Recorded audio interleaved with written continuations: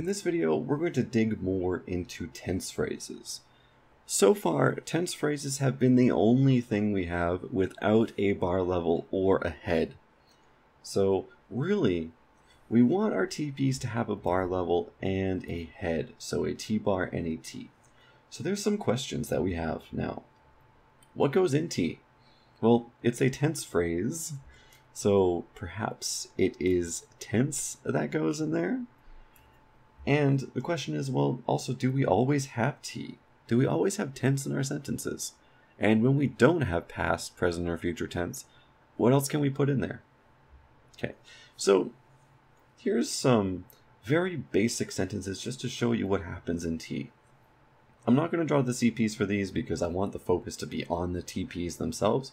So in the last video I said, hey, if we don't want to use CPs or they're not necessary in the question, I won't draw them in. That's what I'm using here. Okay, so we have a sentence like he walked. And he walked is a past tense sentence. So how do we get that information in our trees? Well, the original assumption was that we'd put morphology in T, and what would happen is there would be movement from T down to the verb. So he walked. Okay, so this is really what we put in T. The problem is that, well, you know, it's not always the same morphology. So he walked, that is an ED ending, but something like he hit him versus he will hit him, there is no morphology. Hit just takes nothing for past tense. So instead what we do is something a little more general, and we put this plus past feature mark in T. Okay, and this past tense feature marker just moves down to the verb and gives it morphology. So in this tree, he plus past walk is realized as he walked when we say it and when we hear it. Okay, so this is like this deep structure where we have some stuff in trees, there's some movement going on. This is just really basic movement. This is just the tense on T moving down to the verb phrase. Okay, that's how we do past tense. How do we do present tense? Well, what about he walks? Well, again, we can do what we did before. We can say, oh, there's this S morpheme that moves down to walks, but, you know, this isn't generalizable to all languages. They don't have this S inflectional morphology. So we just do minus past.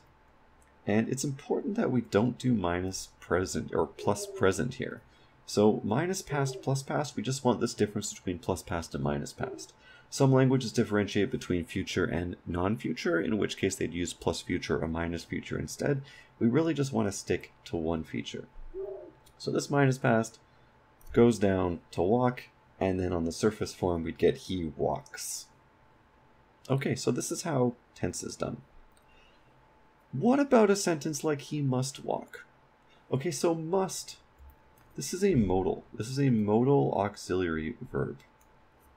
Okay, he must walk. And we can see there's no inflection on our verb either. So what do we do with modals? And the solution is actually quite straightforward. Modals go in T. So he must walk. And in this case, there's not really any movement from T to V at all. We could say there is, it won't really change the word order, but it's not morphology, so we don't say there's movement. We just say, oh, T is in must, and that's where it is. Other modals, like he will walk, or he might walk, or he could walk, or he should walk, so on and so forth. Okay, so it's lots of different modals we can put in here. But the important part is that either we have a modal or we have tense. We're not going to have both.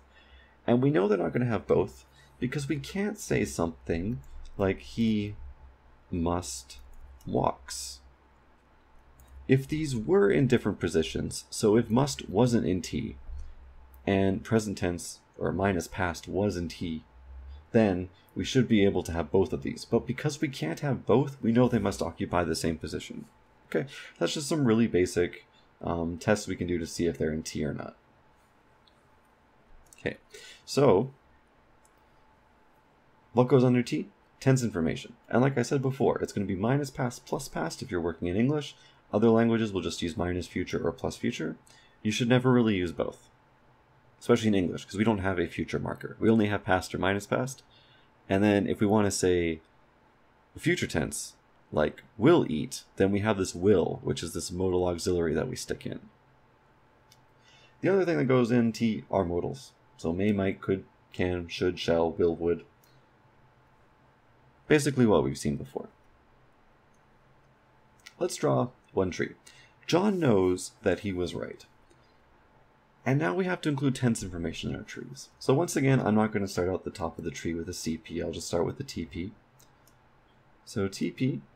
And now with our new structure, we're always going to have a T bar and a T, and the complement of T will be the VP. Okay, so John knows that he was right. So John is our subject. And knows, well, knows is not past tense, it's present tense. So this will be minus past. And there's two things you can do. Either you can say this is minus past and you can draw a little arrow to say that this becomes knows, or we could also just write the S on knows. That's fine as well. John knows that he was right. Okay, so this is going to be a CP complement. So C, we have an overt that. This is not a question. And he is right is our inner TP. So once again, we just do the same structure. He, okay, now we have T bar and T. What is was? Well, was is past tense. That's past. And we have a verb phrase, the V bar V. In this case, let's just say that this is the verb is, and it's an adjective phrase that is the adjective right. Okay, this may be reevaluated at a later time, but just for now, this is a pretty good structure. John knows that he was right. And the key part here is that we've now included tense information in our trees, and we now have T-bar levels as well. So every type of phrase in our tree now has a bar level and a head. And this is what we want, to have a nice consistent theory where everything is being obeyed, where we don't have any inconsistencies, we don't have phrases without heads. Every phrase has a head. Okay, if you have any questions about TPs, please leave them in the comments below, and I'll answer them as best as I can.